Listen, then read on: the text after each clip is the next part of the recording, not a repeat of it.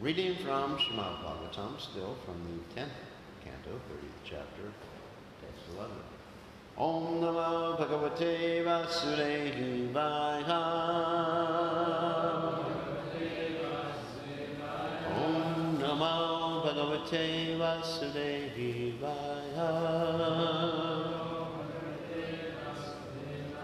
Om Namo Bhagavate, which were smeared with a kumkum from the breast of his girlfriend when he embraced her. So here, of course, you just go ahead to where we read it before in Srila Jiva Swami's purport. So, of course, that's indirectly referring to Srimati Radharani. Everybody remembers that? Okay.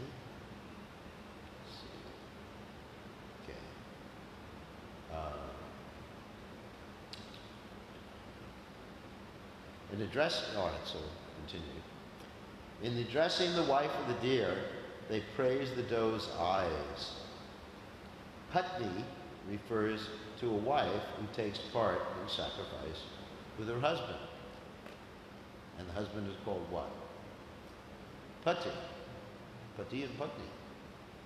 It's actually nice. Actually, Prabhupada said the wife should never refer to the husband with his name. Should always refer to him as Pati Dev. Yeah, because it's actually, it's not romantic, it's just not sweet when you just refer to someone by their name, right? So you say, Patni. No, you say Priya. The wife is called Priya, which means dear. It sets a different mood. When you call the wife something else, hey, Durga, where's my prasadam? It's not the same mood, is it? It says, Priya, where's my prasadam? This is much sweeter. Anyway, so, and husband is called, actually, the husband is sometimes called Swami, which means master. Can't say that nowadays, okay. Swami or Pati Dev, like this. Anyway, the deer participates in the sacrifice and his wife is addressed as Patni. Thus the wife of the deer, the seer, is praised. One thing is interesting, like in the Vedic sacrifices, one actually had to have his wife next to him to perform a sacrifice. That was the standard. I remember in the early days of the movement, you know, when you had a grahastha doing a sacrifice, his wife would sit right next to him. And if you read the Ramayana, when Lord Ram sent Sita Devi away and he had to do all these sacrifices, like the Rajasuya sacrifice, does anyone know what he did? Because his wife wasn't there, what did he do? He made a deity of his wife. Because that's an essential thing to have one's wife with you when you're doing the sacrifice. And if you're a sannyasi, don't worry about it. This is praise for the doe's good fortune. By mentioning the beloved, there is praise for the seer, the doe, and the objects seen, Krishna and Radha. Their limbs took on extraordinary features when they were together. This is praise for the eye, as in the statement, great bliss for the eyes spread out. He does not fail to be with her, Achyuta. In other words, that's actually really interesting. Krishna never forgets Radharani, so he's Achyuta. And also Krishna never fails to be with her. He's also Achyuta. And Krishna never fails to think of us too. He's Achyuta. So there's many different meanings of the word Achyuta, usually. There's praise for that as well. The word va, plural, indicates that not only the doe, but her companions of equal stature. Thus there's praise for the seers, that means those who see. The garland of kunda flowers, white and beautiful by nature, is praised as the object seen. It was tinged with kumkuma from association with his beloved. Kula patahe indicates praise for the lover seen. Iha here is praise for the place receiving the fragrance. It's a little complicated. excuse me, the wind combining with the fragrance blows everywhere. The word ganda combining with its modifiers indicates praise for it. Now, by reading this, you can understand how intelligent Jiva Goswami is. Because even when it's translated, it's hard for us to understand what he means. I mean, Jiva Goswami is the most intelligent scholar of all time, besides Krishna. Now, finally, Sanatana Goswami's commentary. The earth will not speak since, remember they asked, they asked the earth about where Krishna was. The earth will not speak since, like Tulsi, she has the Lord's affection and thus is a competitor. Or she does not want to speak.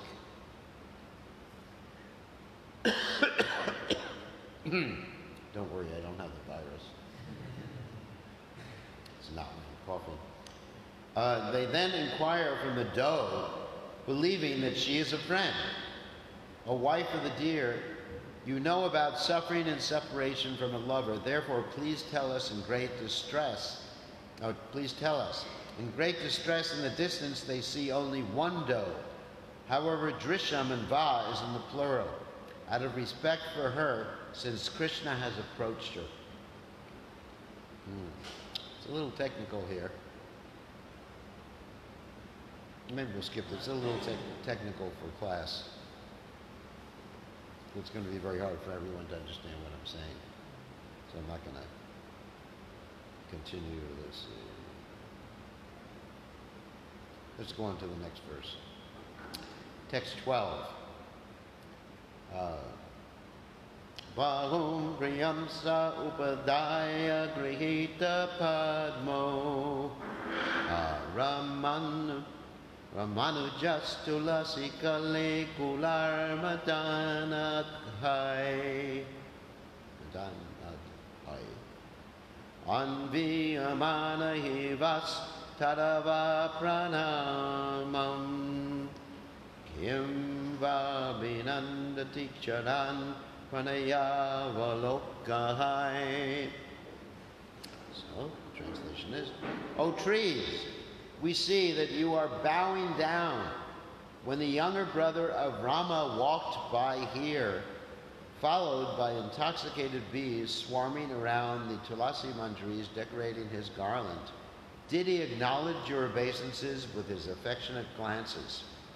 He must have been resting his arm on the shoulder of his beloved and carrying a lotus flower in his free hand. Who is the younger brother of Balaram? Nobody knows? They got it. Let's make sure you're listening. So just picture this in your mind. When you hear this description, you should actually integrate it into your heart, Bhavanti Ritkarna Rasayana Katha. And just visualize what it means to have Krishna resting his arm on the shoulder of Radharani. Pretty cool. Pretty nice. And then his other arm carrying the lotus flower, twirling the lotus flower like this. Wow. Where was his flute? Does anyone know?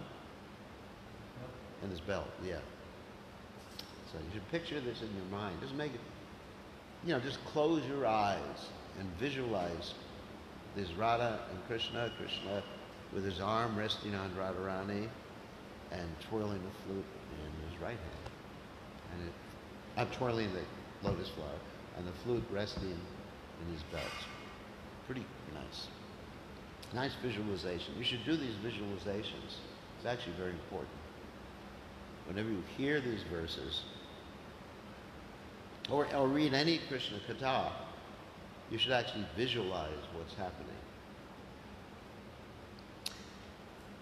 The gopis saw that the trees, bent over with abundant fruits and flowers, were offering obeisances to Lord Krishna. This is the purport, sorry.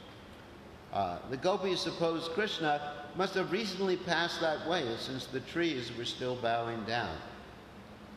because Shri Krishna had left the gopis to go with his favorite consort. Who's that? Who's Krishna's favorite consort? Radharani.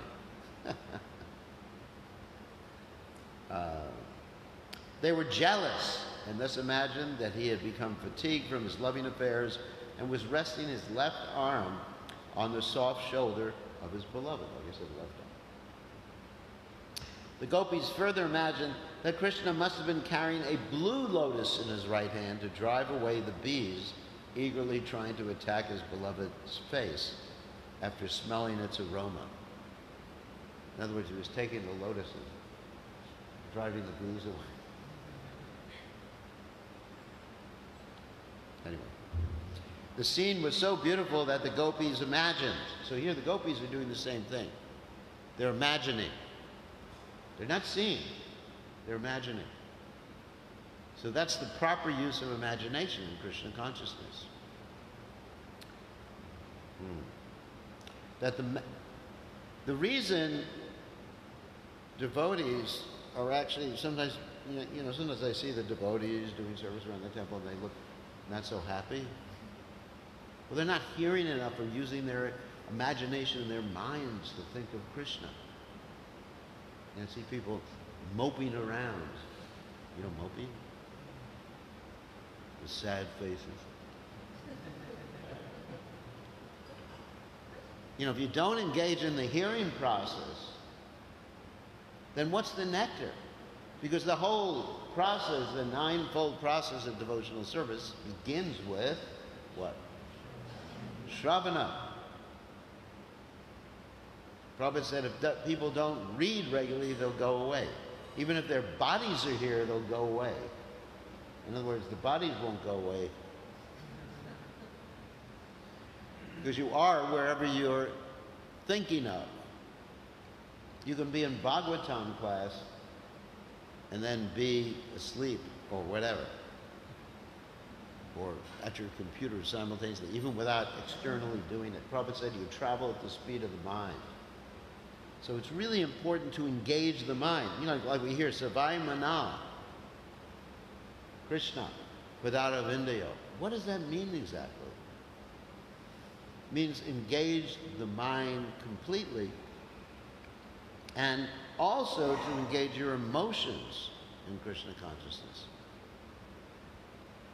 Just like we were talking the other day with Sundar Natai about chakras.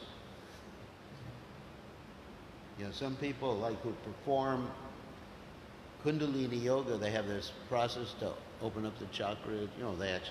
It's like a snake they picture. Like that. Unfortunately, what they do is open up the chakras and the ghosts come.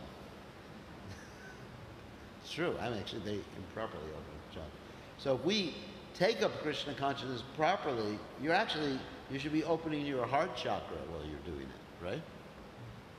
If you're not feeling ecstasy hearing this description here, something's wrong. Isn't it? Something's wrong with you. If you think, oh, this is just boring, that means you're just hearing with your intellect. You understand? Just hearing with the intellect. Oh, yes, Krishna's with the gopis. Krishna with Radharani, hand here. Lotus flower here. That's all. But it's something, if you're not feeling bliss, you're in the wrong movement, better join the Mormons or something like that. At least you'll have a better job. So the scene was so beautiful, I'll read this again, that the gopis imagined that the maddened bees had left the Tulasi garden to follow the two lovers.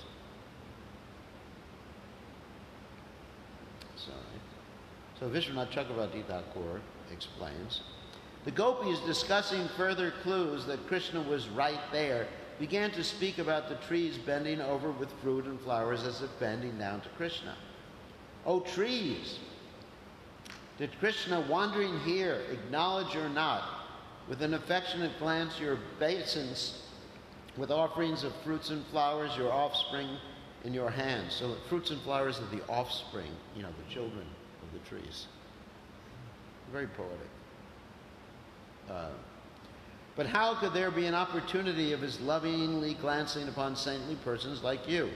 With envy, they said, this brother of Balaram. Now, let's understand the psychology here. When you are angry with someone, how do you refer to them? Indirectly. Like, for example, if you're angry with your child, you will go to your husband, if you happen to be the wife, and you'll say, your child did this. Right? But if you're pleased, you'll say, Krishna, my child did it.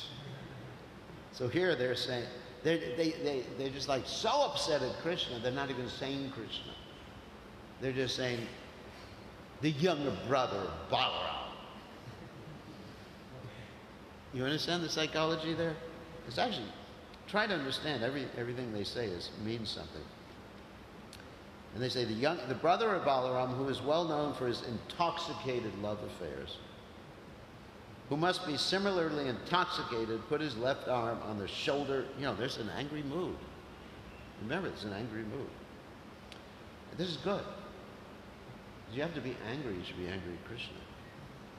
Put his left arm on the shoulders of his weak beloved, using it as a pillow, due to fatigue after loving exchanges, and held in his right hand a blue lotus in order to fend off the bees swarming around because of the fragrance of his beloved face. His beloved's face.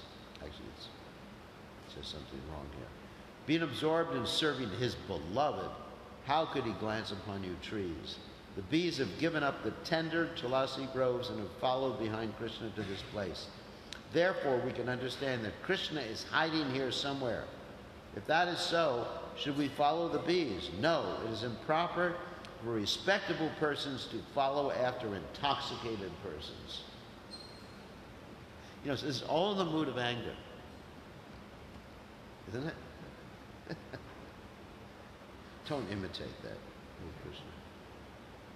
Now, Jiva Goswami comments. I'm sure this is going to be a little bit more erudite. Unsure when doe remained silent and staring, thinking she was stunned with great sorrow and seeing the pain of separation in the gopis, the Sakis left the doe and seeing the trees bowing low with fruits and flowers, thinking they were offering respects, they inquired from them. In this verse, also by praising, did I skip something? Oh yeah, by praising the items they attain great joy. The meaning is this: O trees, did the brother of Balaram take joy in your respects or not by showing you affectionate glances? They praised the qualities of the seers, that means to see, by indicating that the trees are the qualified objects of his mercy and affection. Why would he not acknowledge our respects? He was absorbed in sweet pastimes with his beloved. They knew this because of the fragrance. They were skillful at understanding their intimate pastimes. This is indicated in this verse by the description of Krishna resting his arm on her shoulder. The general reason for not acknowledging the trees was that he was wandering around Charan, anxious for a place for his pastimes. He always wanders around looking. What is special about today? His arm is on the shoulder of his beloved, who has great affection for him. Because her shoulder is tender, he places his arm there lightly. That means very light. Upa. It's not. He has come to show her to us. Why would he not acknowledge us? He is followed by swarms of bees, and he's absorbed in swinging a lotus in his right hand to prevent the bees from approaching his beloved. How can he acknowledge you? This also indicates the superb fragrance of the tulsi plants in the pastime forest. Divya ganda tulasi maru matahai ani kulai alagu gitam avishtam. Maddened by the divine honey-like aroma of the tulsi flowers on the garland Krishna wears, swarms of bees sing loudly for him. That's from 10:35:10. in the Bhagavatam. He is followed by bees, blind with intoxication from drinking the nectar. The special fragrance which arises when he presses against her body, that is to protect her from the bees, is shown.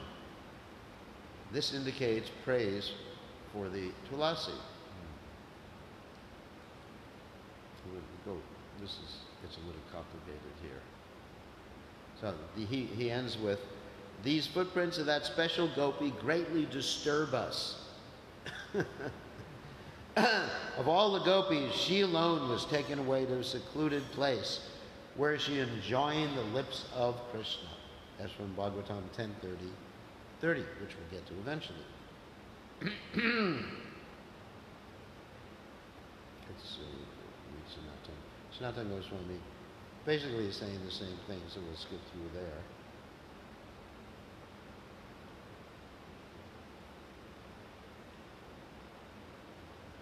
Same thing. So text 13. All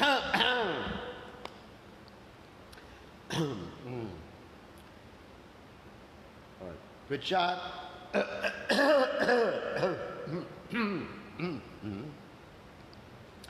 Material body. I was listening to a class this morning, and Prabhupada was talking. Devotees asked Prabhupada the question, what about all the doctors that are curing all the diseases? And Prabhupada said, there is no cure.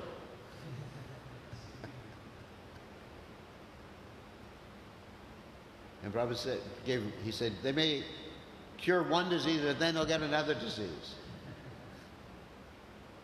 There is no cure. Prichatema latabahunapyalishta vanaspatahe nunam tatkaraja sprishta vibrat yut ulakanyaho. Let us ask these creepers about Krishna. Even though they are embracing the arms of their husband, this tree, they certainly must have been touched by Krishna's fingernails, since out of joy they are manifesting eruptions of their skin. So purport. The gopis reasoned that the creepers would not show signs of rapture merely by physical contact with their husband, a tree. Thus the gopis concluded that although the creepers were embracing the strong limbs of their husband, they must have been touched by Lord Krishna as he moved through the forest. Let's see. And the purports by the acharyas are basically the same thing. Text 14. Ityunmattavacho gopya Krishnam Veshana Kattadaha Lila Bhagavatastasta Ayanu Chakrushtaratmikaha. Having spoken these words, the gopis, distraught, that means very unhappy, depressed, from searching for Krishna, began to act out his various pastimes, fully absorbed in him, in thoughts of him, And Vishwanath Chakravarti Thakur has a purport here. Stunned by bliss, they cannot speak, they concluded. Asking such questions to inanimate objects, that means objects that don't move, like trees and plants, creepers and tulsi, shows the internal love of the gopis and is a sign of unmada, it's madness. Searching for Krishna while speaking in this way, the gopis could not find him. Some gopis among them gave this advice: by imitating the form and activities of Krishna, I will now show myself as Krishna, and in this way, momentarily, you and I will get relief from our extreme pain. That also means that we should be feeling separation from Krishna, and we can get relief by hearing about Krishna. As all Krishna's pastimes gradually came to memory, with their minds absorbed in Krishna, Tadatmika, they began to enact those pastimes, including the killing of Putana. Yogamaya took the form of a gopi, and played the parts involving unfavorable moods in order to complete this pastime. The gopis played the favorable roles. In other words, when you're doing Krishna's pastimes, when they were doing Krishna's pastimes, the gopis did not play the demons. The demons were played by Yogamaya. Something new, isn't it? That's very interesting. Wow. Okay, let's go ahead to the next verse. Kasyachit puttanayancha krishnayant japi hatstanam tokayit parudachanya padahan shakatayatim. One gopi imitated Putana, while another acted like infant Krishna and pretended to suck her breast. Another gopi, crying in imitation of infant Krishna, kicked a gopi who was taking the role of the cart demon Shakatasura. And Vishwanath Chakravarti Thakur explains, the imitation of Krishna's pastimes is described in 4 verses. One gopi acted as Putana and another as Krishna, pretending to drink milk from her breast. One gopi cried like a baby and kicked another gopi imitating the cart.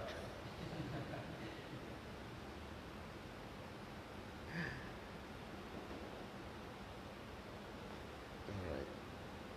Beautiful. Let's go to the next verse.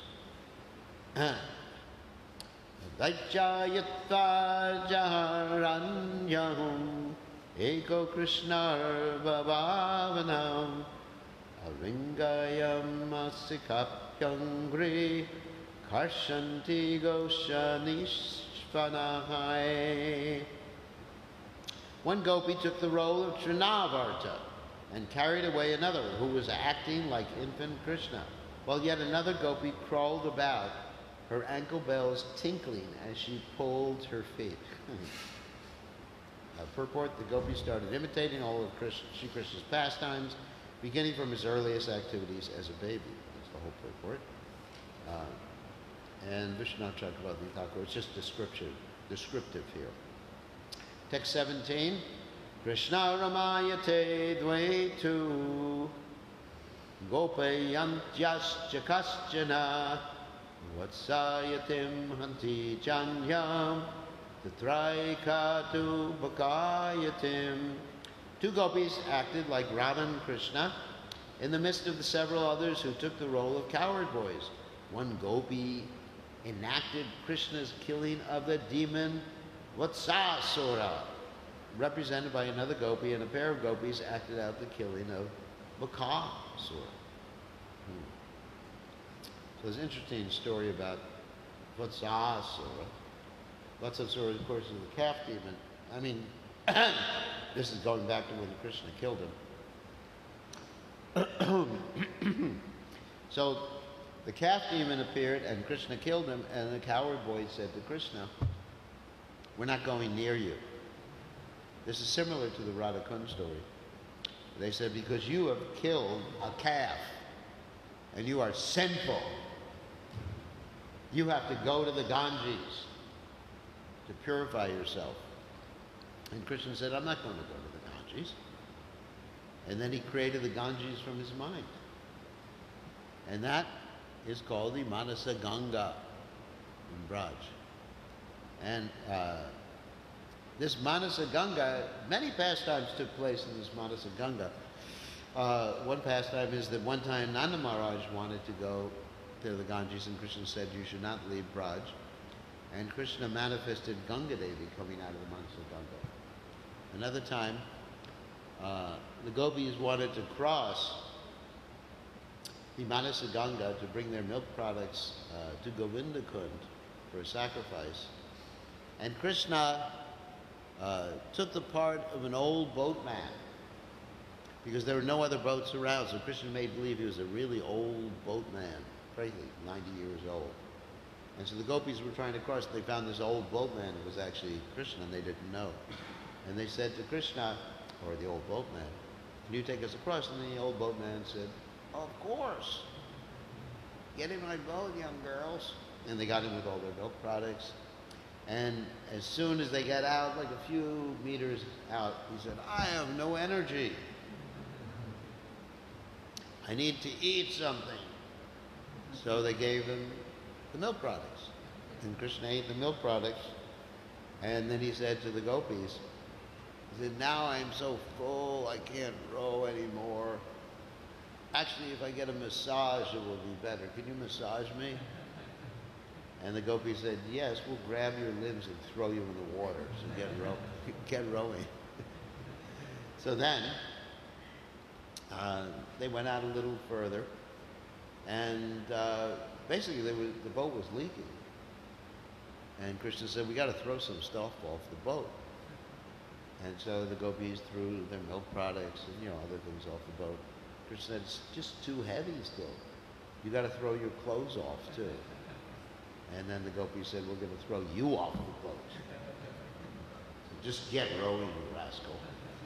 And so Krishna was rowing, and then there was a storm, and the whole boat was going from side to side.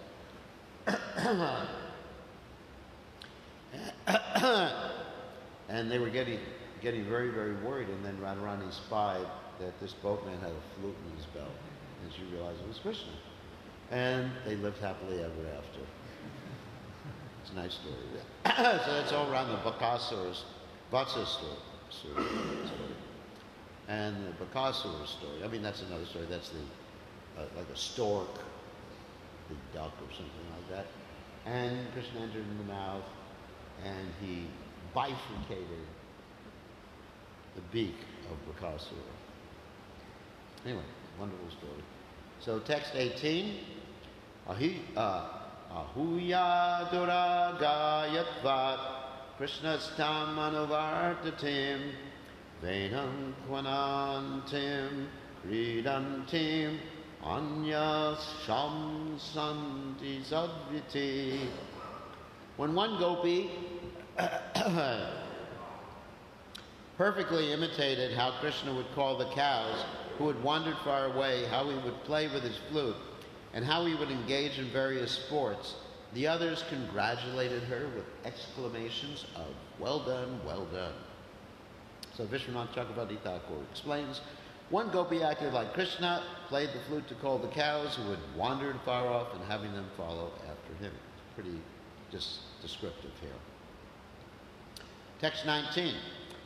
Kashanchit swabhujam yasya chalayantya puranadu Krishnoham pashyata gatim lalitam iti tanmanaha. Another gopi, her mind fixed on Krishna, walked around with her arm resting on the shoulder of a friend and declared, I am Krishna. Just see how gracefully I move. And Vishwanath Chakravarti Thakur explains in a very short explanation.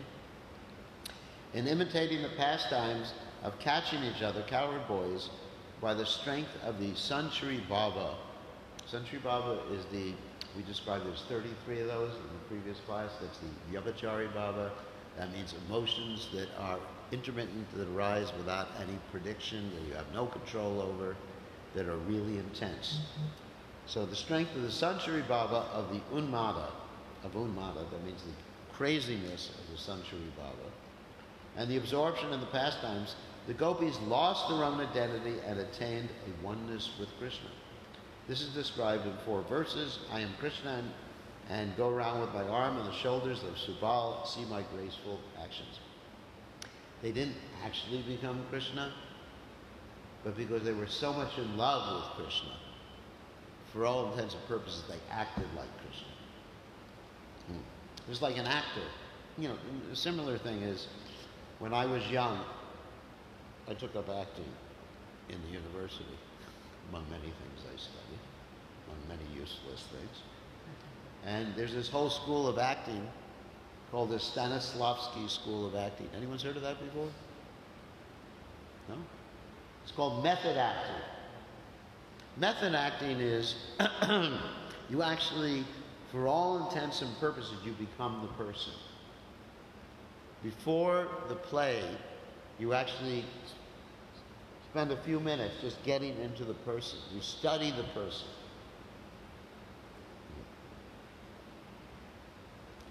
Just like we had Radharani. She told Sundari, play Radharani. You remember that? Does everybody remember that? You don't remember that. Don't remember that was Radhastami. Last year. You don't remember? Nobody remembers that. She played Radharani in the bumblebee pastime. Now you remember? Well, you're young. You're supposed to have good brains. So she was really. You remember right now? Thank you. So she got into the mood of Radharani so much that for all intents and purposes, she was channeling Radharani. It's called channeling. Of course, the material world, channeling means like ghost or something like that. You channel your grandfather, and he tells you, why did you join the Hare Krishna movement? You should have worshipped Ganesh instead. So, but anyway, so you can actually channel someone by knowing them. That doesn't mean you become them. You can assume their characteristics. And so she was doing this so well, she actually was in the mood of Radharani. Right? Even nowadays when I see her, I call her Radharani. Don't I? I call her Radharani because I just remember that. She was so much in the mood. I was crying. She was, you know, the song of the bumblebee? Rama Gita from the Bhagavatam. Just, wow. Oh my God. You know, so that's actually an actor.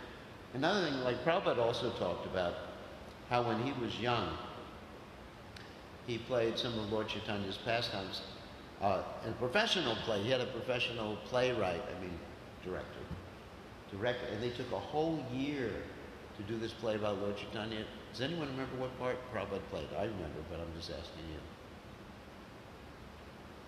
Prabhupada played Advaitacharya. And the audience was crying. So that's a good actor. When you actually enter into the mood. Of course, in the material realm, they do that. And unfortunately, they end up getting married to the person that they have the movie with. Because they identify so much with that. I remember there was one devotee, a Bollywood film, who played Ram. But he didn't get too much into his character because later on he came to our Los Angeles temple and was smoking a cigarette.